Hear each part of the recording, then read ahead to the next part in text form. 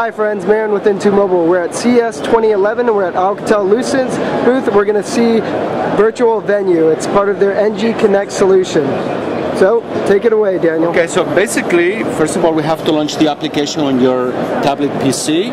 It's an application that we're developing, the baseball team in the United States, and we expect to be rolling this out over time. So we are loading the application. The first thing that's going to happen is that we're going to get a menu on your screen. Okay, so first of all, obviously the game is the most important thing. So we click on that. So first of all, you will see on the screen the same thing you will be watching at home. However, now this is where this application comes into being powerful for you, because it will give you a much better experience while you are at the stadium. If you drill down, now you can see like different cameras. So you can select a different camera, you can have different angles, you can see statistics, you can see instant replays, you can get like behind the scenes type of information. For example, I actually prefer to watch football at home because I feel like, you know, before you know the play is over and you end up watching this and replay anyway. So now with this, I can have the same experience in the ballpark. So basically, I'm combining my at-home experience with my at-the-ballpark experience. All right? Cool. So that's very good. So now, in addition to that, now we can do a lot of other things. For example, we have like a superfan icon. All right? And in the superfan, for example, if we click on that, you know, we can have like a message board where superfans can upload information to it. You know, whether it's like a video or a photograph or all the information like a happy birthday mom, you know, that type of, and you can actually share that with other people, with your friends. It's almost like a Facebook kind of an experience, you know what I'm saying? So that's very nice. If we go to the next one, we have what we call crowd games, and this is actually the capability to actually have some fun in the stadium with other people at the stadium. For example, let's say you want to do a crowd dance, all right? You know, you see that there's this section you're in, and here comes the wave. So get ready to do the wave. Actually, if the game is not going that well, maybe that's what you want to do. You know, all right? So another thing that's very important is like, you know, what we call our where, that part of the application.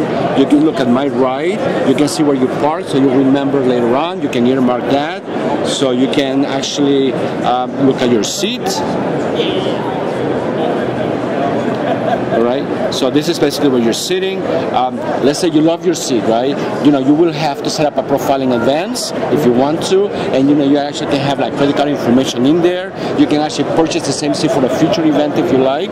So those are the kinds of things that you can do. In addition to that, you can actually, another one that everybody loves is like the nearest bathroom, because everybody has to go to the bathroom at some point in time. So basically, based on your location, you know, it's a location-based, you know, enabled kind of an application. So it'll know where you're sitting, it'll give you the information of the closest restroom. But more importantly, it'll give you a live feed of how long the line is. So if the line is too long, you may want to actually elect to go to a different one. Okay. So. And where is that feed coming from? This would be from the ballpark. From the ballpark itself. Okay. All right. Another application, part of the application we call public transportation. Let's say you came by bus and the traffic was hard. Oh, I'm not going to do that on the way back.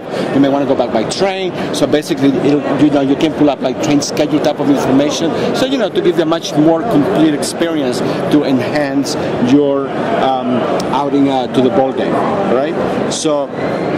Other things we can do is, I believe, food and drink. Everybody likes to eat, you know, when you're at the ballpark. So basically, you can look at all the restaurants that are available. Again, they will have your credit card information already on file. You can actually order from your seat, and they may actually offer like a special service where they actually can deliver food to you personally. It may not be possible to ever sit in the stadium, but there may be like a preferential area where this is actually quite feasible. And you know, it's like a win-win.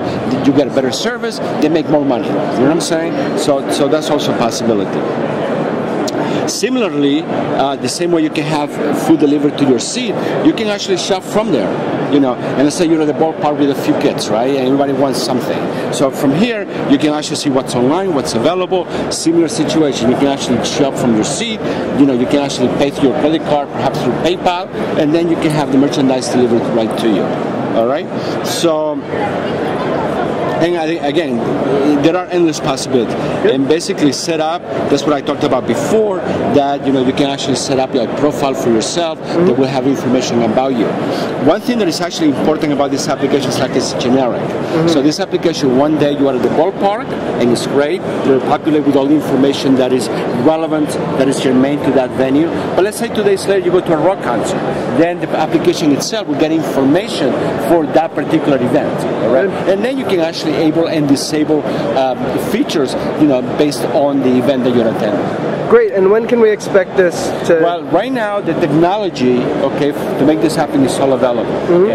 Now what's being developed is basically, the requirements that we're getting from the people that want to deploy this application. It's going to take a little time, but I would say that, over the next several months we're just going to start seeing a lot of activity along these lines.